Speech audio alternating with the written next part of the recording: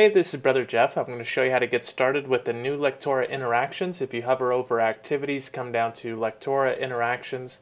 You can see all the different Lectora interactions that are built straight in Lectora, and I'm going to show you how to get started to start updating these and using these inside of your own Lectora course here. So if you click on any of these interactions, it'll give you a preview of what the interaction looks like, how it functions, and this will give you a good idea of the types of things that you can build inside of Lectora and the types of templates that we've built that you can start from and just edit it with your own content.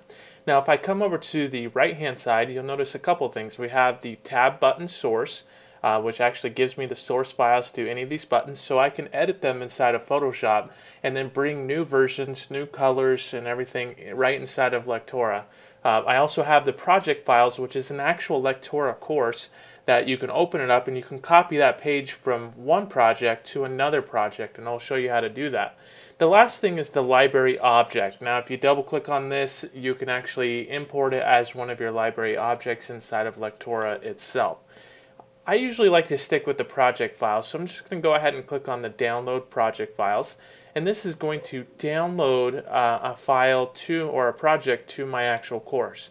Now even if I'm already building a project and I just want to incorporate one of these into my existing project, I can still open up this project in a new version of Lectora and then just copy and paste into my current project. This is just kind of a way for me to start out there. So I'm going to go ahead and switch over to Lectora, and I'm going to open up a new copy of Lectora and a new title, and I'm going to import this file inside of Lectora, this project. So I'm going to hit Browse, and now I'm going to go find that project on my desktop, and I'm going to go open that project up inside of Lectora.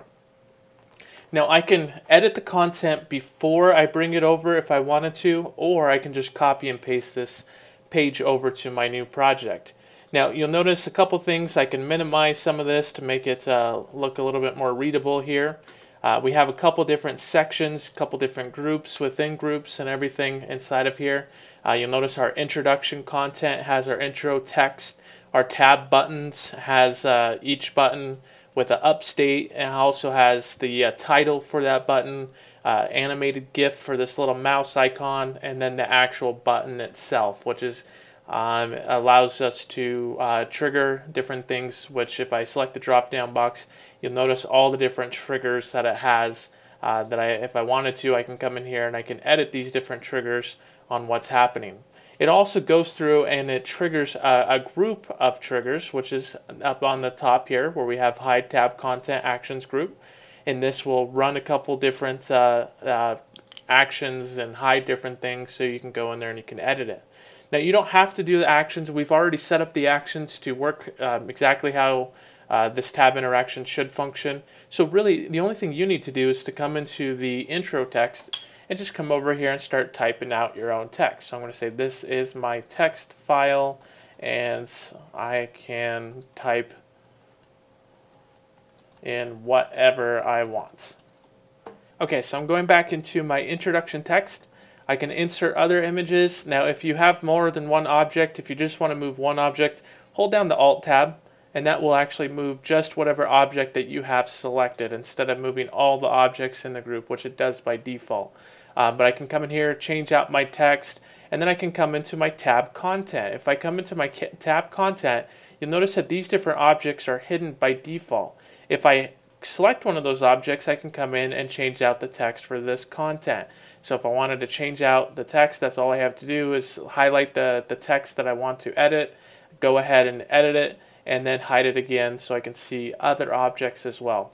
And that's pretty much all that I have to do if I just wanted to do some simple text edits, or with the group selected I can insert images, so these images would actually show. Let me insert another image here, change that, and I'm going to show the tab 2 content so I can see the image, and I'm going to resize this image. Hold down the Alt key or Option key, and then that way I can move everything, or just move one object inside of the group instead of moving everything inside of the group. And now if I go ahead and hide that content too, whenever I preview it, let's go ahead and preview this to going into View, Preview in Browser, And now if I hit content 2, that image is going to show along with my text. So that's how I can insert with whatever content section I have selected. I can insert that. Now if I want to take this page and paste it into an existing project, all I have to do is come over to the page, hit select and hit Control C or Command C if you're on a Mac, and then you can come over to the existing project that you have and then go ahead and hit Control V. So there we go. As soon as I've pasted it, I've replaced the content. I have this page and all of its contents inside of my existing course. I have other pages in this course.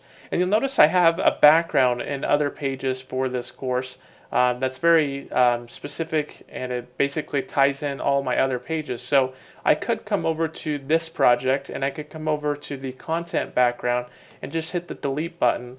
And that would actually, not that content background, I would have to come into the page background. So the page background layer instead of the content background.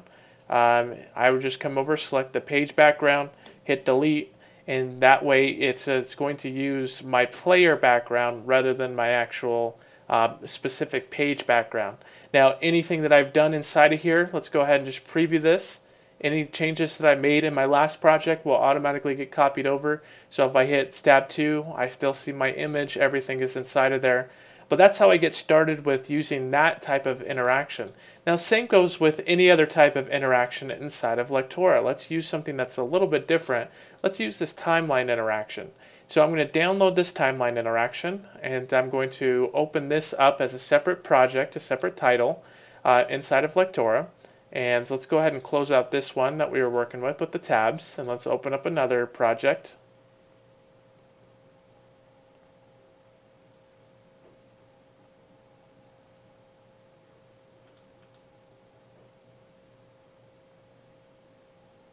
Go to my desktop, come down to timeline, open up the timeline project. In this one, I do have a little bit more content. You can see all my timeline, my points, my content. If I preview this out, so I can hide different things, show different things as well. And but it works the same exact way. I can copy this, paste it in, and delete the background so it all matches with my current project. But all of my content is contained within these different pages in whatever project that I'm working with inside of Lectora. So that's how you get started with the Lectora interactions inside of Lectora using some of the eLearning Brothers template library Lectora interactions.